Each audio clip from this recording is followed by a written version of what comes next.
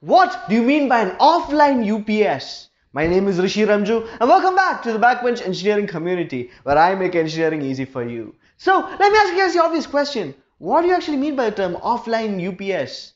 Well, let's find out. So an offline UPS is a kind of UPS, that is, it is a kind of uninterrupted power supply. So in the case of an offline UPS, when a particular device is connected to an offline UPS, the power will be supplied to that particular device from the main supply itself. It is only when the power gets cut off, this particular UPS gets activated. How is that? For that, let us draw the circuit of an offline UPS. So first, there will be the main voltage source, that is an AC source like this. So in the case of an offline UPS, what we observe here is that this particular AC voltage source is connected to a particular static switch like this, and it is connected to a particular load like this.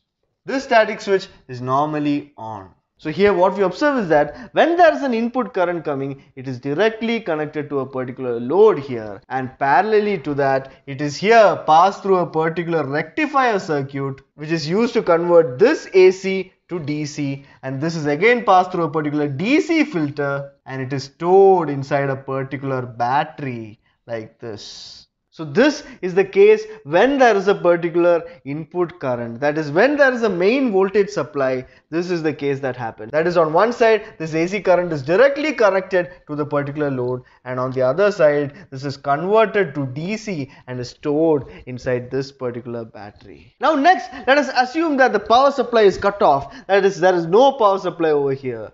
Then therefore the current cannot flow through here, and therefore then in such kind of a case what we observe is that this DC current that is stored inside the battery starts discharging, and when it starts discharging, this DC current cannot be directly connected to this particular load. It has to be converted to AC current, and for that a particular inverter is connected over here like this. This is then connected to an AC filter, which is then connected to a particular static switch like this, and from here it is connected to the particular load. So this static switch is normally off. That is, this static switch is only turned on when the input AC voltage is cut off. When it is cut off, current will not flow through here, and therefore the battery starts discharging, and whatever DC voltage was stored inside this battery, it gets converted into AC voltage, and therefore a particular AC voltage is supplied to this particular load. As simple as that. So this is a simple basic diagram of what you refer to as an offline UPS. As simple as that. So that simply sums up what you refer to as an offline UPS. As simple as that, guys. There's nothing more to it. So I hope you guys now have a clear understanding of what you refer to as an offline UPS.